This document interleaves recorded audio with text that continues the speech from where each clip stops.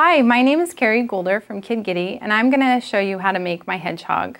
This little hedgehog has little bits of fur on the back, a pointy little nose, and cute little hands and feet. First, we're going to start with our fabric. Some pieces of the hedgehog, you only need one piece of fabric for. So you'll need one spine piece, and you'll need two back pieces. So you want to make sure that you accommodate for those different pieces.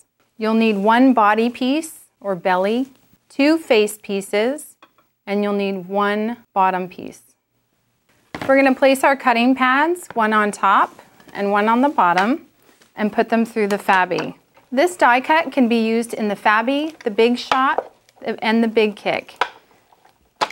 As you're taking them apart, be gentle if there's a little piece that's attached to not pull on it, but go ahead and clip it instead with some scissors.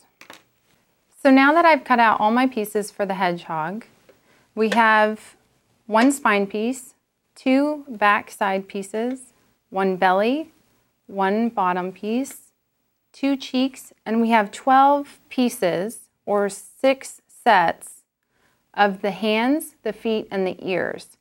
When you get to the ears, we're going to trim 1/4 inch off of them so that they're a little bit shorter than the hands and the feet. We're going to start by sewing the hands, the feet, and the ears together. Because these are flannel, I don't have to worry about right sides together.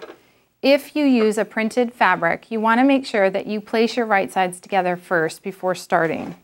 As you're sewing, you want to make sure that you lock in your stitches at the beginning and the end. It's also easier to sew with the needle down. I'm just going to pick up my foot after every stitch as I'm going around the curve, maybe 2 stitches around the top, and then finish with a locked stitch again. So with the hands, the feet, and the ears, they're relatively small. So you want to make sure that you sew with a 1/8 inch seam allowance. When you're done sewing your 1/8 inch seam allowance, you want to notch the curves around the top of all the ears and the feet. When you've completed that on all the feet and the ears, you want to turn your pieces right side out using turning tools. You stick a turning tube through the opening of the ears, the feet, or the hands. Then you press the stick down into the tube, and the ear, hands, and feet will pop out, turned around just for you. You want to push out the shape a little bit, but don't push too hard because you might make a hole in it, especially if it's flannel. It tends to be very fragile. Now that we have all of our hands, feet, and ears together and turned right side out, we're going to put those aside. So now we're going to put together the front of the hedgehog. You'll need 2 hands for this step. You want to place them about 1/2 inch away from the edge of the hedgehog belly. Pin it in place, and then pin the other side in place. Now that you have the 2 hands in place, you'll want to put the cheek pieces, the face pieces, on the hedgehog. The die has this little notch to show you that those 2 notches need to stay together. So that will actually be the very front seam of the hedgehog. It should look like this. The notch should be upward and then laid over to one side. So we're going to start by sewing this side, and you want to sew 1/8 inch seam allowance here. I like to start with a little piece of leader fabric. I want to make sure that the tip of the nose or the sides don't get stuck down underneath. Sometimes the needle just pushes it down because it's a very small seam allowance. So this helps to prevent your fabric from bunching up. Again, you want to lock in your stitches at the beginning and the end so that they don't come undone as you're turning and connecting pieces. As you're going around a curve, you may need to lift your foot a little and pivot the fabric.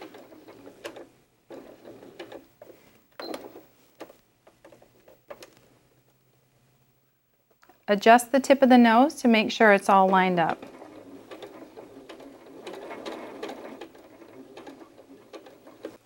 You'll want to lift up the piece with the notch, and you'll want to place the next piece next to it or on the opposite side and stitch that piece into place.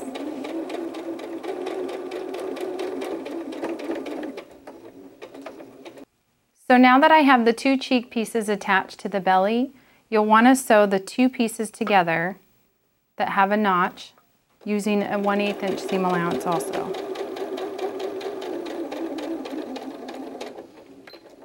Now that the cheek pieces are connected in the center seam, you want to open the seam and lay them flat against the tip of the belly. This is actually the hedgehog's nose, and you want to make sure that that seam is very well closed. So we're just going to use a 1/8 inch to a 1/4 inch seam allowance to close that nose. Now that the pieces are attached, we're going to pin the two ears and the 2 feet and put this front piece aside to work on the back. You'll want to pin the ears approximately 1/2 inch to 3/4 inches away from that center seam.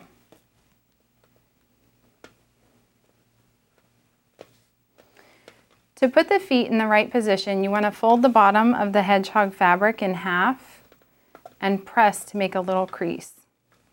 Place the feet approximately 1/8 inch away from that crease and pin them in place.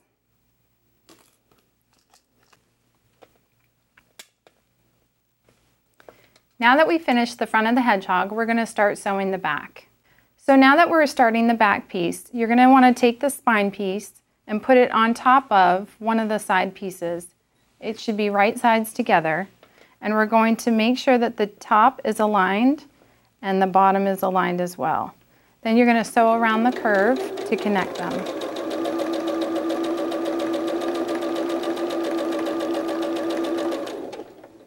So now I have one side back piece connected to the spine, and we want to connect the other side back piece to the other side of the spine.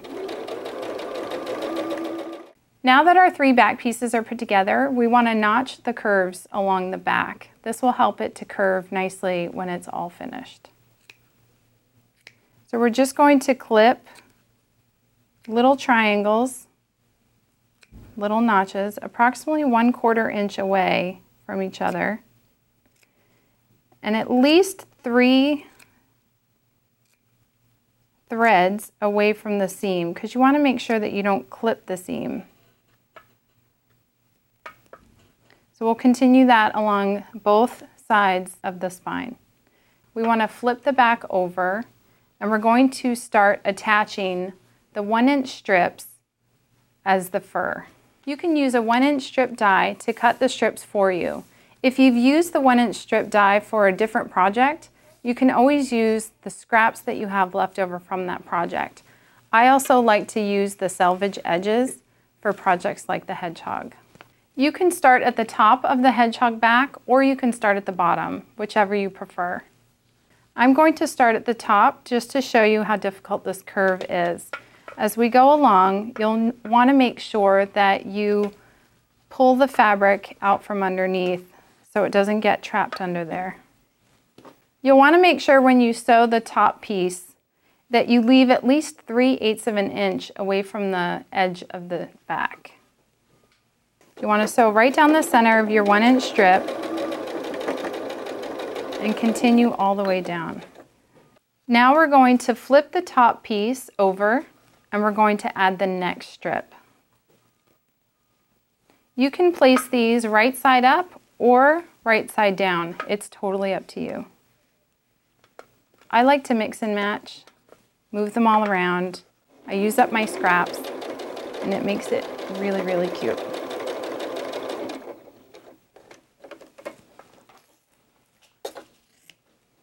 Now that we're coming to the center of the spine, it'll start getting a little more difficult to get through that center. But you still want to make sure that you continue to open it up as you go underneath the needle and pull it apart. Each strip should be approximately 1/4 inch away from the top edge of the other strip that you just placed. So now I'm getting to that point where I need to pull up on the back. so that it opens up that center spine. Otherwise, it will get stitched together.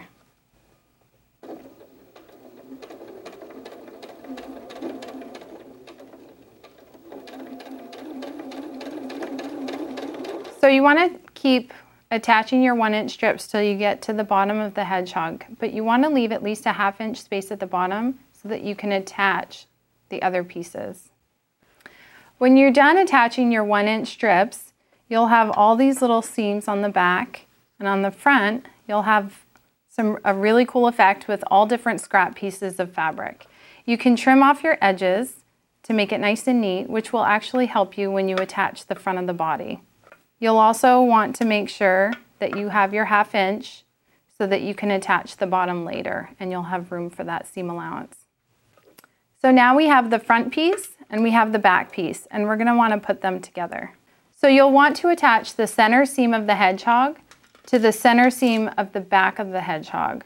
So put those two center seams together and pin them in place.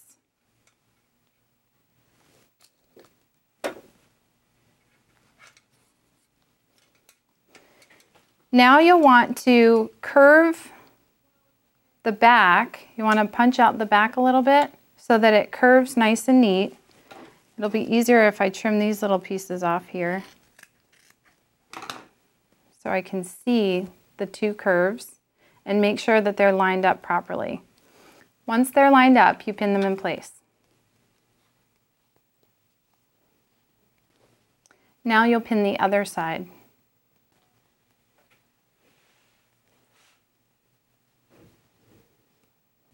This is where it's important to make sure that the hands are far enough away from the seam so that they don't get stuck into your seam.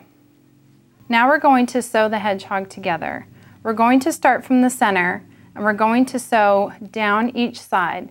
You want to make sure that you always start in the center and go down, because if you sew all the way around the edge of the hedgehog, it can actually distort the body a little bit. So as long as you sew from the top down on both sides, it'll keep your hedgehog straight.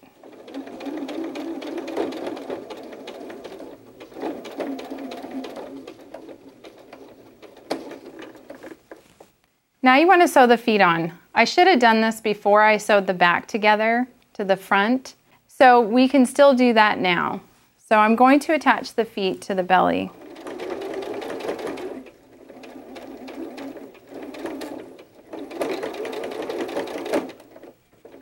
Now that our hedgehog is all pieced together, before we turn it right side out, we want to clip and notch all the curves. For here, we actually want to clip the inside curve. You're just going to carefully clip a 1/8 inch seam allowance. You want to be at least 3 threads away from the seam. You want to clip 1/8 inch apart from each other, or 1/4 inch. It's really up to you. So I'm just clipping right here along these inside curves, but you want to make sure not to clip the seam. We're also going to trim off the little corners of the nose so that it reduces bulk when you turn the nose right side out. So now we're ready to turn our hedgehog right side out. Check and make sure that your hands were not sewn into the seams, and check to make sure that your ears and your hands are actually sewn into the seam properly. You want to push out the nose very gently. I prefer to use the metal stick, but it can poke a hole in the nose if you push too hard. So just push it gently and roll it around until it looks like it's coming out. I think that looks good. Here's our bottom piece. We're going to attach it so that the right side is on the belly, and we're just going to attach it a little bit so that we have a starting point for when we start to stitch it around.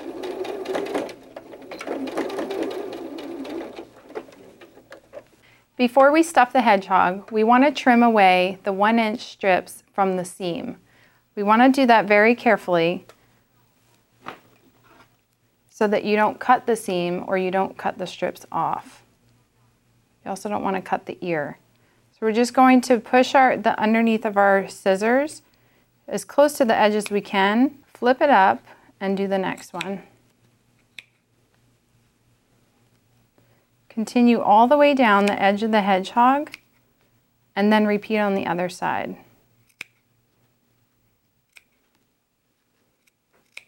This will help to relax the hedgehog's back so that you'll begin to see the curve in those pieces. It'll also make your hedgehog a little fuller when you stuff it. If you don't do this step before you stuff it, you may find that your hedgehog is not stuffed enough when you are finished with it. Now that we've cut away the sides, we want to make the fur really fuzzy. To do this, you're going to cut little slits in the fabric 1/2 inch away from each other. You want to make sure not to cut the underneath back pieces of the hedgehog.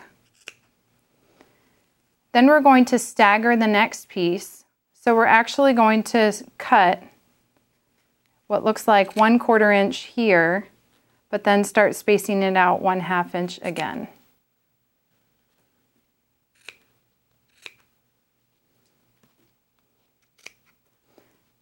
This staggered cut will give the fur a little bit more fluff. So keep doing that all the way down to the bottom of your hedgehog, and then you can stuff your hedgehog. Now that we've stuffed our hedgehog, we want to make sure that the nose is stuffed really well. I really like to use a stuffing fork because it has the 2 tines on the end, and that grips the stuffing really well. You just hold a little bit of stuffing in your hands, and you twist the stuffing fork like spaghetti.